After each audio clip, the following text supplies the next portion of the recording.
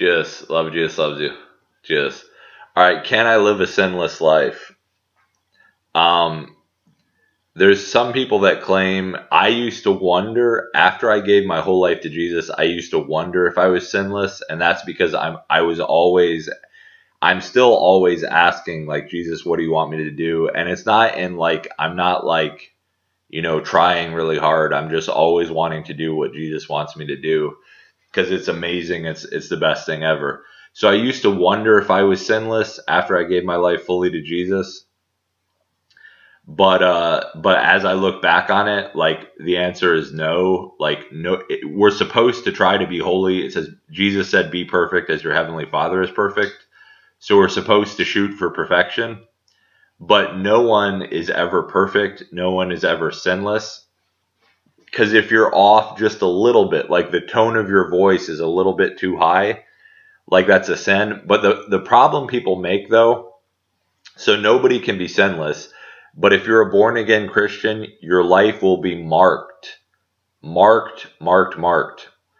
Your life will be severely marked by righteousness, holiness, purity, and love and truth. That's what you'll be beaming Jesus 24/7.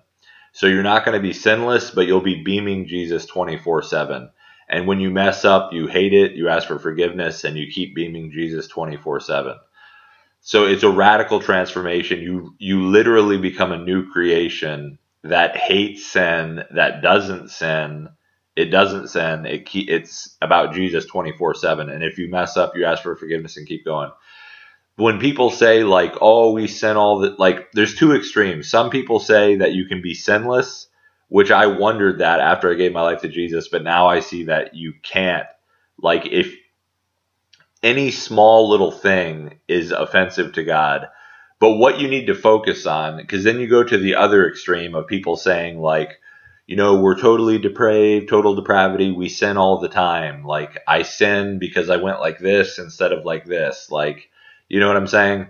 Like, you don't need to focus on the little, like, oh, the tone of my voice was a little bit aggressive or, whatever. I mean, everything's important to Jesus. So focus on focus on what Jesus puts on your heart.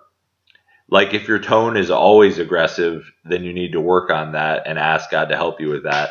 So, but God is calling you to read the New Testament and do what he says to do and seek for God with all your heart until you find him. Give your whole life to Jesus.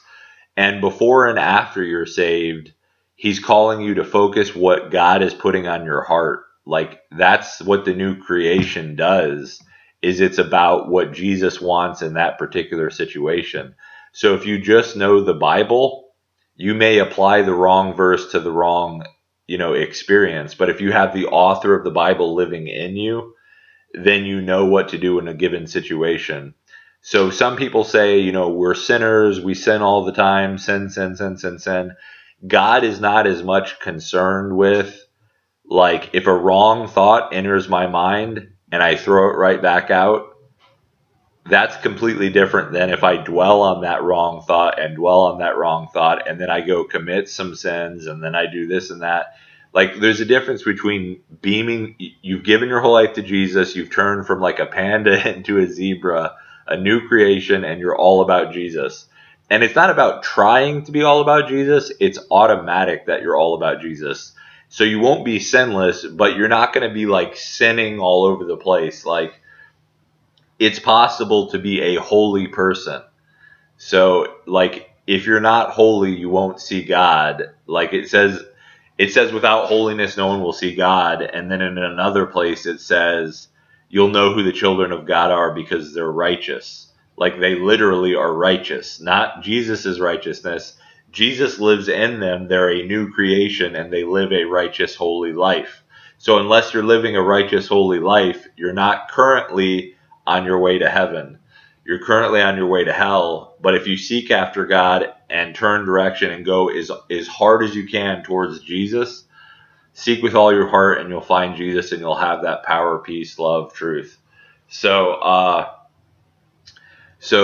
as far as being sinless, like, nobody is going to be as perfect as God is, but you're definitely going to be completely holy and righteous and pure and loving and moving for Jesus.